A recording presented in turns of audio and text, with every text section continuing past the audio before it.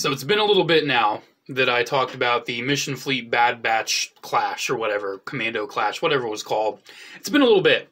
They made Tech separately, and I was like, I don't know when Tech's going to come out. I don't know how to get him. But walked into Target, found Tech, so that's pretty cool. Yeah, so we are here talking about Bad Batch Tech. Let's get these guys out of the way right now. And per my usual fare with these Mission Fleet reviews, it's going to be an unboxing because it's such a simple toy. It's, you know, this video would be literally nothing if I just talked about it right out of the box.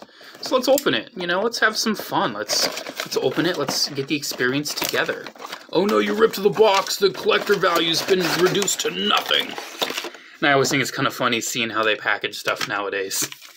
They definitely rely a lot on cardboard, which is a good thing because cardboard's less hazardous for the environment.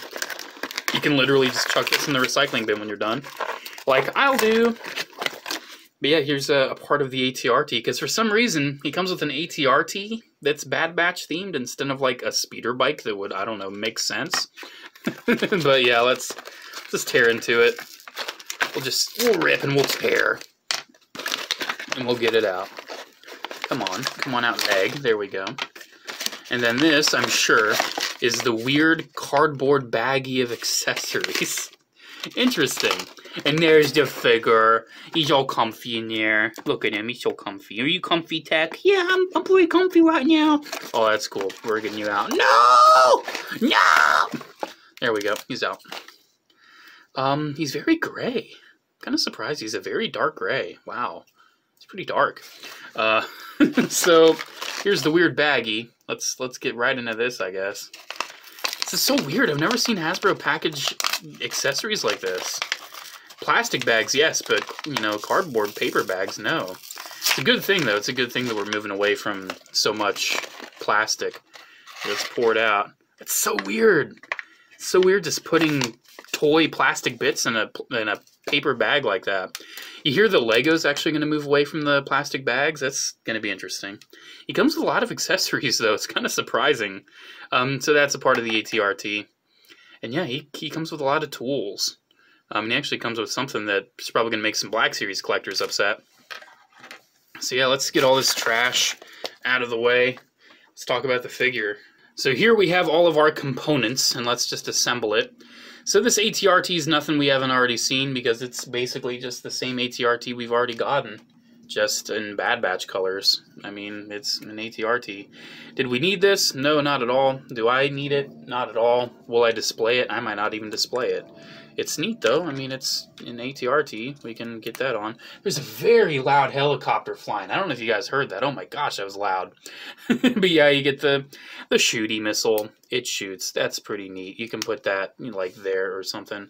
Still, I feel like would have made more sense if you could, I don't know, put it where it actually would make sense. Instead of just on the side of the leg where it makes no sense, but it's all good. Yeah, it's got some deco. It's got some little pouches there. It's got some red. It's got some grays.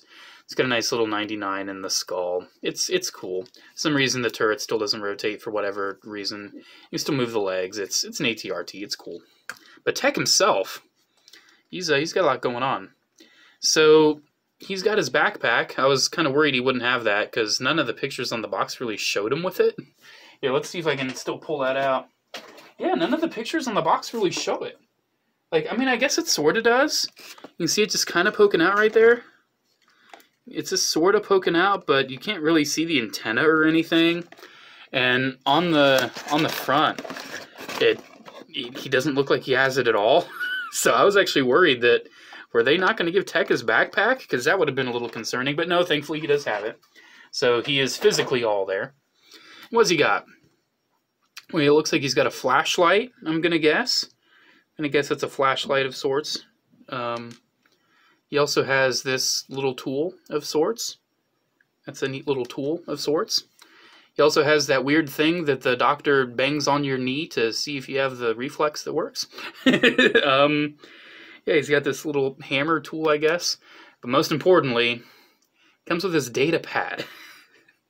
That's kind of funny because, you know, that's an accessory he uses a lot in the show.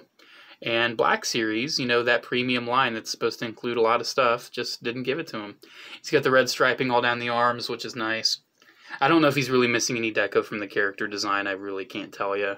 I'm not too familiar with the design, unfortunately. But yeah, he does have the painted goggles and all that, which makes sense. It's a super tiny figure. You know, I wouldn't expect clear goggles out of this, but, you know, I did out of Black Series. So yeah, he's got all these little accessories. He doesn't really have anywhere to store them, unfortunately. So I don't really know which one makes the most sense for him. I guess this. I'll give him this. This weird little tool right here.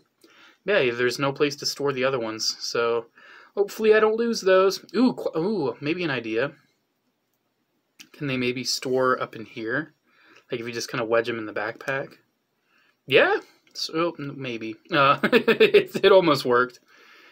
Here, maybe you can kind of like wedge it up in there. Look at me with my big brain ideas. See if this works. Maybe if I invert them and wedge the backpack. It's not a it's a solution, I guess. If you really want him to have everything on him, but doesn't look that good. It's not really working out for me. So let's just keep those off. But yeah, I mean, he's a Mission Fleet figure. He's got articulation. He can move. These are basically the only Bad Batch figures that are readily available at retail. So if that shows you Hasbro's priorities. Now granted, yeah, Lego was like, hey, here's all the Bad Batch and their shuttle and relevant speeder bikes and their Gonkatroid all for $100. You know, they kind of got it. But Hasbro, they split them up, individual releases, and Tech's off on his own for some reason. Yeah, kind of weird. Kind of weird, but hey, you know what? It's all good. Those accessories, man, I really hope I don't lose those. I don't know if there's a place that I could just keep them on the ATRT. I don't think so. They're just so tiny. I wish he would have had clips on his backpack for him. Because I mean, this is a very toyetic toy. I don't think anyone would have cared if he had big old clips hanging off his backpack where he could have everything on him. Because, you know, he's not like the Black Series where he can actually have his tools on him separately. So yeah, let's get the batch together. Let's do it. So here's Tick. I have to do it. I'm sorry. Here's Rika. Here's Ikari. Here's Hunter. Then here's Crosshair. So yeah, Crosshair is not a member of the batch anymore. Yeah, there we go. There's that. I think it'd be cool if they did do an Omega and a Republic Crosshair. I think that'd be neat. I wish Lego would do that too. I think that'd be neat to get like maybe another set with Omega and then Imperial Crosshair. Something like that. That'd be kind of neat. Maybe a Phase 2 Rex. Sorry, different subject. But yeah, pretty neat to complete the team here. I'm pretty happy with it. You know, it definitely was like, you know, oh, nice $20 for 4 of them, but then you have to spend 15 to get tech and then an ATRT that, I mean, I'm sure kids will love it.